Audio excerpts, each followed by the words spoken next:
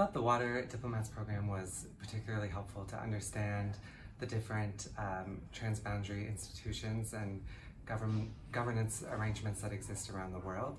So how countries come together to study and address the pressing water issues that they face.